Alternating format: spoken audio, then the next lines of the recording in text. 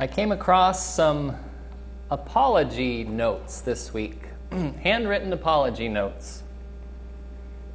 One says, "Sorry I bought too much SpongeBob episodes. Sincerely, Hannah. I feel bad. I want you to have this." And there's a nickel taped to the piece of paper. Another one is a big sign in a neighborhood that says, "Dear Ohio Avenue neighbors, I put a cute love note on what I thought was my wife's car last night. We figured out today that in my tired state, I put this note on the wrong car. If this happened to be yours, I apologize for the confusion. I am not in love with you. Sorry." One more, this is my favorite. Handwritten note. "I hit your car. I'm sorry. There's only a scratch on the back left panel, but because you look rich, I'm not leaving my number. Sorry." Some funny stories of handwritten apologies. But in our Christian life, have we ever had to apologize to God? Have you ever had to tell him sorry?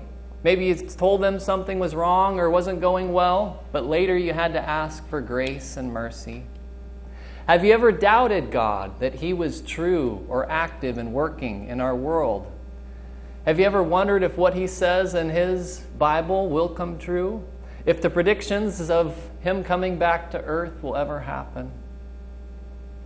Have you ever doubted about what Scripture teaches is working right now?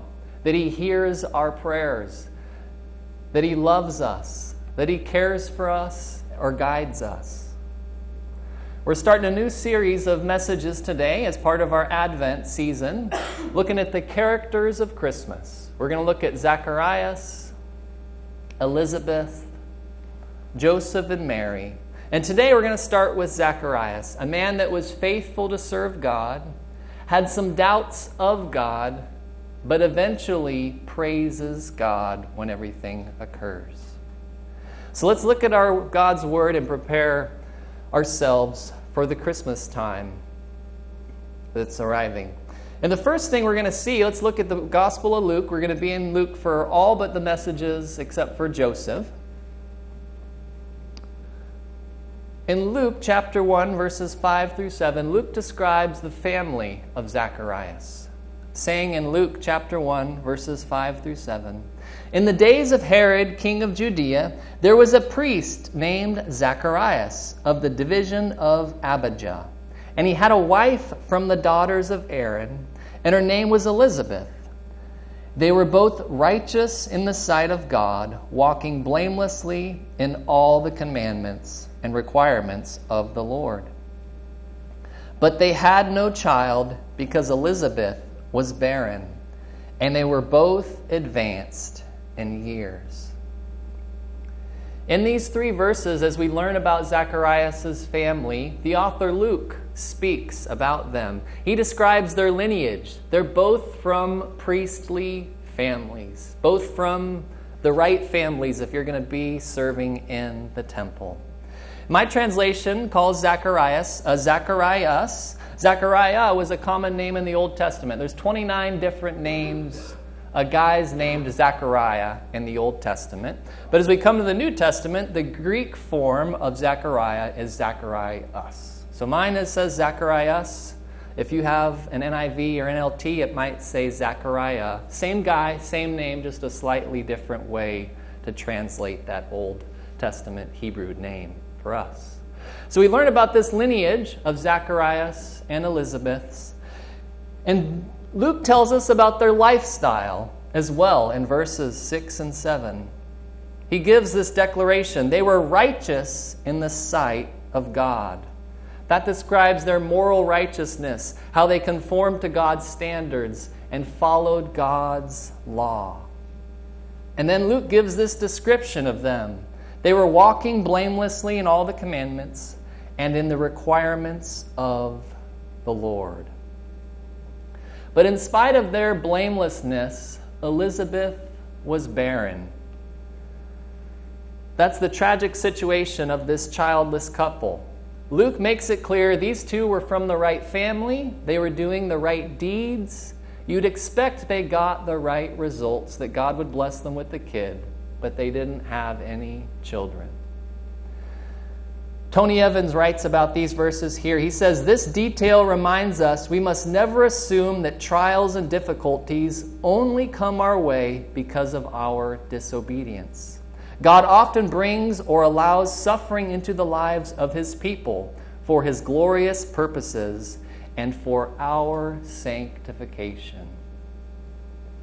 See, what the author is doing here, Luke is doing, is he's showing that these people were doing the right things. They were obedient to God, but God ultimately has a plan. They were older in years. They didn't expect to have kids, but God is going to do something miraculous in their lives. And just as the author Luke has spoken there in those first 3 verses, next the angel Gabriel speaks. And as he's speaking, we learn about the faithfulness of Zacharias, how he was a dedicated priest. Starting in verse 8, it says, "Now it happened that while Zacharias was performing his priestly service before God in the appointed order of his division, according to the custom of the priestly office, he was chosen by lot to enter the temple of the Lord and burn incense. And the whole multitude of the people were in prayer outside at the hour of the incense offering." These verses remind us that Zacharias was a dedicated priest. See, when this was happening in about 4 BC, there were approximately 18,000 priests in the area of Judea. And how it would work is they divided them into 24 different groups, and each group of priests would take a 1-week kind of position at the temple twice a year to do their work. And as part of that work that they would do there, they would cast lots, which was kind of like a die that they would toss to decide who got to go inside the temple and burn the incense, which they did in the morning and in the afternoon. And out of the 18,000 priests that were alive at that time, Zacharias gets selected to go in and burn the incense offering. This was something you only got to do one time in your entire lifetime as a priest, if you were selected. This was Zacharias' kind of crowning moment as a priest in Judea. Imagine working your whole career maybe as a social worker, and the National Association of Social Workers call you and they say, "We want you to come as you're retiring at the end of your career and tell us your story and inspire and encourage all the young social workers at our conference." Maybe you graduated from high school or college and they call you and they invite you to come back and speak at the commencement service and talk about your life. This is something similar to Zechariah. This was his kind of crowning moment, his legacy moment as a priest. So he's there in the temple. He's offering this prayer of incense. And as he's inside burning the incense and praying for the people of Israel and Judea, there's a group of people also outside, probably praying for him and for their nation as well. And that's when the angel Gabriel shows up in verse 11. He burns the incense. Maybe as the smoke starts to clear, he notices someone's in the room with him. Verse 11, it says, "And an angel of the Lord appeared to him, standing to the right of the altar of incense. Zacharias was troubled when he saw the angel, and fear gripped him. But the angel said to him, 'Do not be afraid, Zacharias, for your petition has been heard, and your wife Elizabeth will bear you a son. And you will give him the name John. You will have joy and gladness, and many will rejoice at his birth. For he will be great in the sight of the Lord, and will drink no wine or liquor, and he will be filled with the Holy Spirit while yet in his mother's womb. And he will turn many of the sons of Israel back to the Lord their God. It is he who will go as a forerunner before him in the spirit and power of Elijah, to turn the hearts of the fathers back to the children, and the disobedient to the attitude of the righteous, as to make ready a people prepared for the Lord. Now, when this angel shows up, we don't know his name yet, but when this angel shows up, it's good to remember God has not spoken to the nation of Israel for more than 400 years. The last words recorded in the Old Testament are in Malachi, about 435 BC. And they've gone through 400 years of silence. Wars and struggles and being a ping pong ball between different nations that want their land and being conquered, having their temple defiled. God has not spoken for those 400 years. But this angel shows up. And Zachariah rightly was troubled, at least my translation says. He was troubled when he sees this angel in verse 12. The NIV says he was gripped with fear. The Message says he was paralyzed with fear. Zacharias didn't expect it. This was not a common occurrence to see an angel. And the angel tells him that his prayer has been answered. Probably part of that prayer was for the nation of Israel, for guidance for them and for a future Messiah and provision. But he also references a prayer for a son, he tells Zacharias. You are going to have a son. Your petition has been answered. This angel shares a prophecy fulfilling the last words in the Old Testament.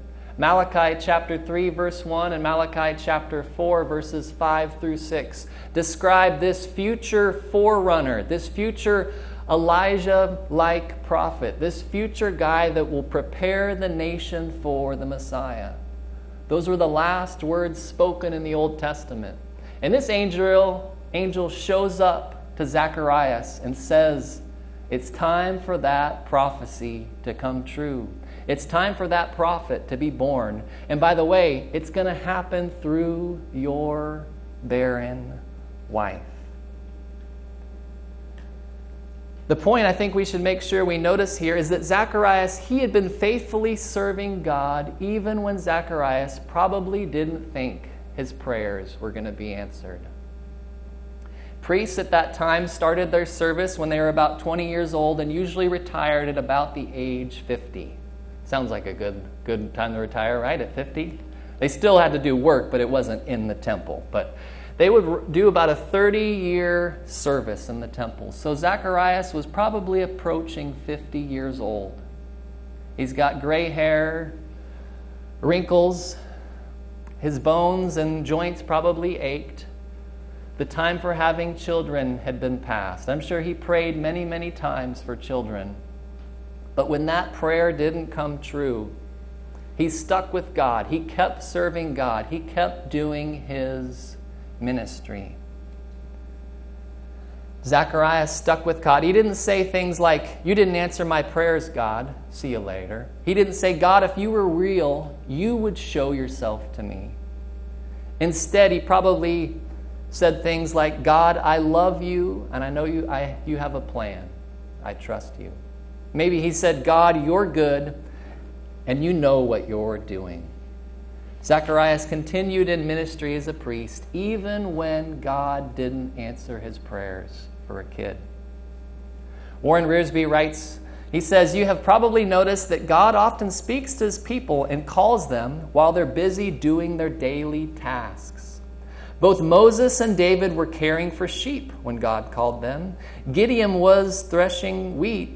Peter and his partners were mending nets when Jesus called them. It is difficult to steer a car when the engine is not running. When we get busy, God starts to direct us. And that was Zacharias, still going to the temple, still doing his work, even when he probably didn't think God would answer his prayers. And that's a great reminder for us that we faithfully serve God even when he appears distant from us. We must remember that we report to God. God doesn't report to us. He is Lord and in charge. We are not Lord and in charge of him. We pray to him and we ask things of him, and he does answer our prayers. I think God enjoys answering our prayers. When we love Him and we faithfully serve Him, I think He enjoys answering our prayers. But there are times when our prayers maybe don't match God's plan. And when our prayers don't match God's plan, His plan ultimately prevails. So Zacharias, he's continued to serve God faithfully for all those years. It's a good example of faithfulness to God. And right as we're about to give him an award and hold him up as our hero because of his faithfulness, we see Zacharias' failure. Verse 18 says, Zacharias said to the angel, "How will I know this for certain? For I'm an old man, and my wife is advanced in years." Here we meet Zacharias, the doubting priest. And if we can enter Zacharias' mind here, let's remember this is his crowning achievement. This is his best day at work he's probably ever had. His time of having children is past. He might have made peace with that, just realized it's not going to happen. He's come to grips with it. He's gotten over it. This is his best day of his life working. And this angel shows up and tries to tell him he's going to have a child. I wonder if he thought, why you got to bring that up? I was having a good day. I've made peace with that. Or typical guy response, I don't want to talk about that. He doesn't believe it's possible, so he asks for a sign, almost letting us kind of feel like he wants to believe it. He just wants a sign to let him know it's going to happen. So that doubting priest becomes the deaf priest. Verse 19, we meet this angel named Gabriel. The angel answered and said to him, I am Gabriel, who stands in the presence of God. And I have been sent to speak to you and to bring you this good news. And behold, you shall be silent and unable to speak until the day when these things take place, because you do not believe my words, which will be fulfilled in their proper time. The people were waiting for Zacharias and were wondering at his delay in the temple. But when he came out, he was unable to speak to them, and they realized he had seen a vision in the temple. And he kept making signs to them and remained mute. When the days of his priestly service were ended, he went back home. After these days, Elizabeth, his wife, became pregnant, and she kept herself in seclusion for 5 months. Now, when this guy named Gabriel shows up, and Gabriel shares his name to Zacharias, Zacharias probably straightened up a little bit. Because if he was familiar with the book of Daniel, he knew about this angel named Gabriel. There's only 2 angels named in our Bible, Gabriel and Michael. And not just that, there are some extra writings that we call the pseudepigrapha, which are a bunch of different writings that were circulating at the time of Zacharias that were sometimes prayer books or hymn books or apocalyptic end-time literature, sometimes just commentaries on things going on. And in the pseudepigrapha, there are 2 sections that talk about a group of angels that are always around the throne of God. And Gabriel is listed in those writings as one of those 7 angels that are always around the throne. Raphael, Uriel, Gabriel, Michael, Penuel, and Suriel, and Regel. Right? So he knew this guy, Gabriel, was a real angel when he showed up. So Gabriel gives Zacharias a sign, but it's a sign that he will be deaf and mute. In Luke chapter 1, verse 62, when the people go to ask Zacharias a question, they give him signs to ask him a question. They don't talk to him. So not only was Zacharias not able to speak, some people think he might not have even been able to hear. He might have also been deaf through this sign. Gabriel pretty much says, Zacharias, this is going to happen, and if you don't believe it, I'm going to keep you silent so you can't talk about it with anybody until it actually occurs. See, Zacharias doubted God's plan because he couldn't see a path for it to occur. He references that his wife is old and later in years. See, God had decided it was time to send John the Baptist, to send that forerunner, that person to get things ready for Jesus. But when Zacharias didn't believe God's message, God decided to mute Zacharias so he couldn't talk about it. God has a prophecy to fulfill, and he wasn't going to let Zacharias prevent anything from happening or talk negatively about it. It's like God takes Zacharias out of the game and puts him on the sideline while he continues to orchestrate the game. Allison Trites says, God's purposes were destined to triumph despite the faltering faith of an old man. And we too shouldn't be surprised sometimes if God removes us from a situation so he can accomplish his will. He has a plan for things he's going to do, and he's not going to let us get in the way of what he wants to do.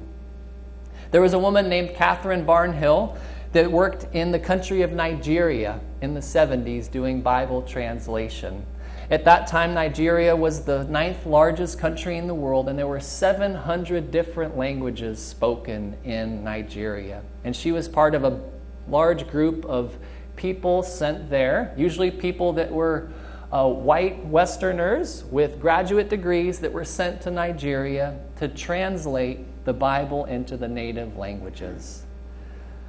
But through some things that happened and some rumors that got started, almost all the missionaries sent there to translate their language got pulled out. There were some rumors about the CIA using missionaries to uphold certain military groups and things like that. So all the Christian missionaries got pulled out except for this one lady who was left there. So she's faced, how do I get God's word translated into all these languages by myself? And at that time, usually Bible translation was done by people with graduate degrees and working with local people. But Catherine came up with a new way of teaching natives to translate it on their own.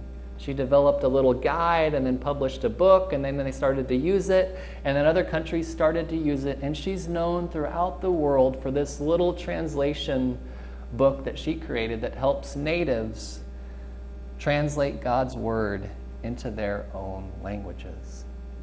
It's as if God says, I want my word to get translated and reach more people. So I'm going to take all those Christian missionaries out that had an established way of doing things and leave this one person there to accomplish my will. See, God might take us out of our home we love because he wants us to be somewhere new. He might remove some of the material things we love in our life because he wants us to focus on our relationship with others instead. So we've seen the family of Zacharias, his faithfulness as well as his failure. And then we get to see the fulfillment of that prophecy. If we skip a few paragraphs to chapter 1, verse 57, we read about the wife Elizabeth and how she speaks. Zacharias has spoken, Gabriel has spoken, and Luke has talked to us. Now we hear from Elizabeth. And the child arrives in verses 57 and 58. Now the time had come for Elizabeth to give birth, and she gave birth to a son. Her neighbors and her relatives heard that the Lord had displayed his great mercy toward her, and they were rejoicing with her. So the child arrives, and the crowd gathers. And they name the child. Verse 59, and it happened that on the 8th day they came to circumcise the child. And they were going to call him Zacharias, after his father. But his mother answered and said, No, indeed, he shall be called John.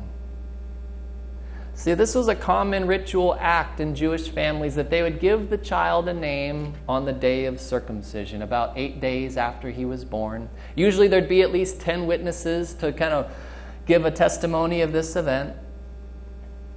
And usually, kind of typical of some of our culture, a boy would be named often after his father or his grandfather.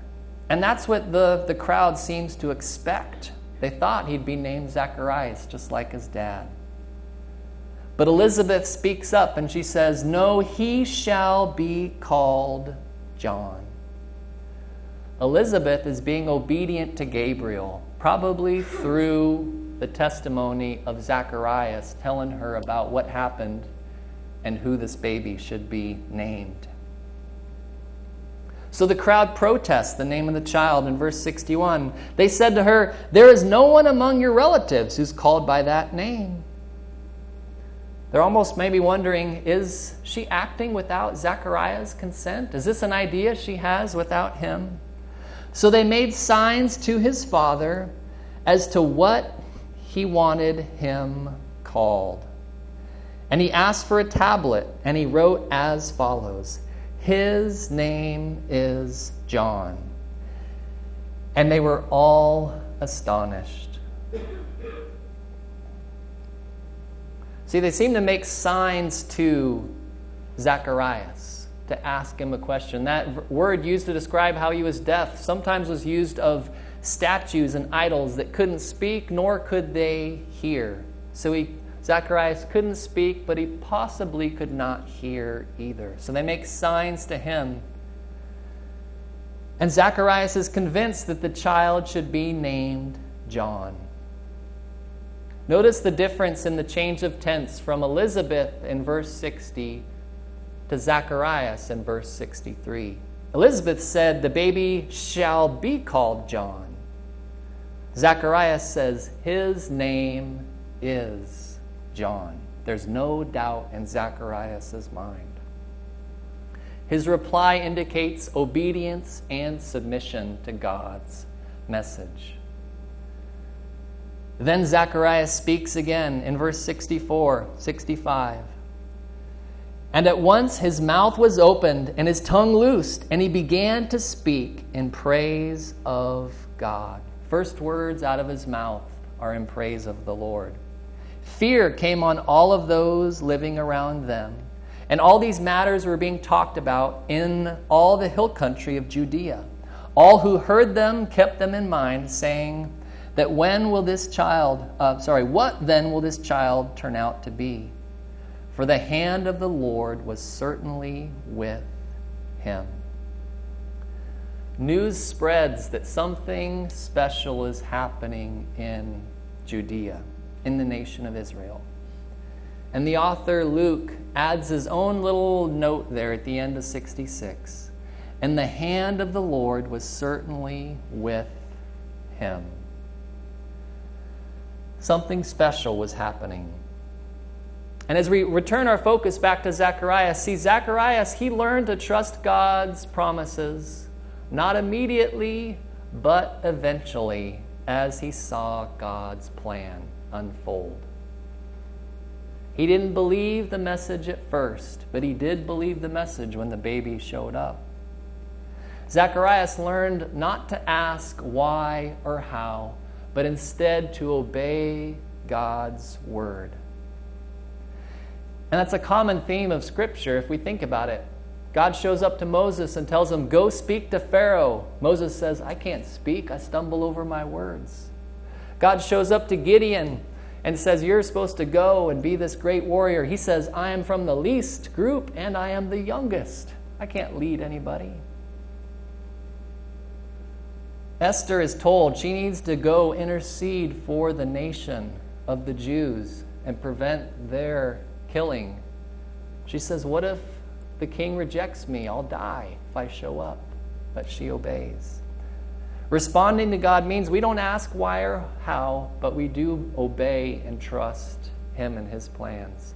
The Bible consists not of amazingly talented people, but instead of people that obeyed and trusted God as he did great things through them. And we too sometimes need reminders that we should believe God will deliver his promises even when we don't see how. We need regular reminders that God fulfills his promises, even if we don't see how. He is creative, and He finds ways to make things happen, even when we don't understand. He might tell us we need to go back to school to get more education, but we wonder, how will I ever pay for school again? We might have a loved one that we've lost, and we often wonder, how are we ever going to get through all this grief? It hurts so bad. Or a church that's going through a split or difficult times or can't find a pastor, and they wonder, are we going to survive this time? God provides, and He brings it all together. So as we wrap up this first character of Christmas we're looking at, a few questions as we reflect on Zacharias, a man that was changed by God's mercy. Do we faithfully serve God even when He seems distant? Do we follow God only because we think He provides for our needs? If God failed to follow through, would we still love Him and follow Him? Second group of questions. Have we experienced situations where God removed us so He could accomplish His will? Were there scenarios where He made us get out of the way so He could accomplish His plan? And last set of questions. Do we believe God will fulfill His plans even if we don't see a path for them to occur? Do we trust His creativity even if we don't know how it might be accomplished? Let's pray. God, thank You for a time of year where we get to celebrate how You sent Your Son